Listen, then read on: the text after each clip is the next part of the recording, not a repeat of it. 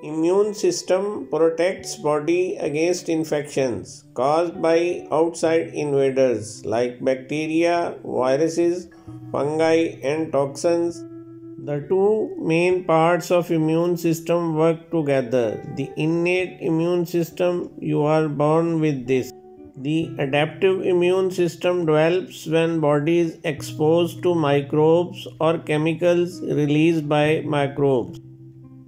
The parts of immune system are described in detail in coming slides. White blood cells are key players in immune system, made in bone marrow and are part of lymphatic system. White blood cells move throughout blood and body tissues looking for foreign invaders as bacteria, viruses, parasites and fungi. White blood cells include lymphocytes such as B cells, T cells, natural killer cells and many other types of immune cells. The acquired immune system with the help from innate system makes special proteins called antibodies to protect body from a specific invader. Antibodies are developed by cells called B lymphocytes after body has been exposed to the invader. It can take several days for antibodies to form, but after the first exposure, the immune system will recognize the invader and defend against it. Antibodies help the body to fight microbes or toxins they produce. They do this by recognizing substances called antigens on the surface of microbe or in chemicals they produce. Antibodies mark microbe or toxin as being foreign for destruction. There are many cells, proteins and chemicals involved in this attack. Complement system is front line of defense for immune system. It cleans up damaged cells, helps your body heal after an injury or infection and destroys microscopic organisms like bacteria that make you sick. Lymphatic system is network of delicate tubes throughout body made up of lymph nodes which trap microbes. Lymph vessels carry lymph, colorless fluid that bathes body's tissues and contains infection-fighting white blood cells. Functions of lymphatic system. It manages fluid levels in body, deals with cancer cells, reacts to bacteria, deals with cell products that otherwise would result in disease or disorders, absorbs some of fats in our diet from intestine.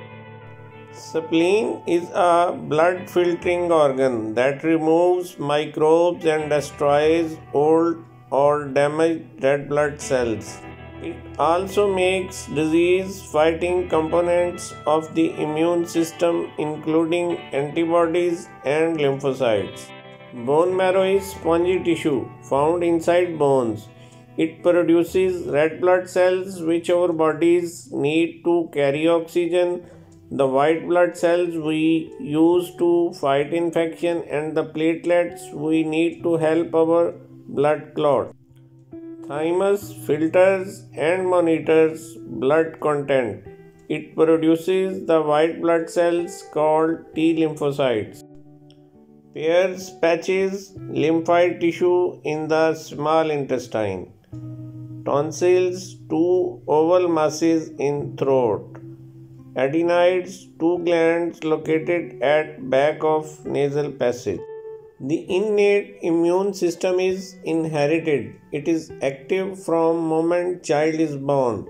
When this system recognizes an invader, the cells of this immune system surround and cover the invader and invader is killed inside phagocytes. Innate system is made up of the skin, eyes, cornea and mucous membranes that lines respiratory, gastrointestinal and genitourinary tracts. These all create physical barriers to help protect your body. They protect against harmful germs, parasites such as worms or cells such as cancer. Body's other defenses against microbes are skin, a waterproof barrier that secretes oil with bacteria-killing properties. Mucus in the lungs traps foreign particles, and small hairs, cilia, wave mucus upward so it can be coughed out. In digestive tract, mucus lining contains antibodies, and acid in stomach can kill most microbes. Other defenses include body fluids like skin oil, saliva, and tears contain antibacterial enzymes that help reduce risk of infection. The constant flushing of the urinary tract and the bowel also helps.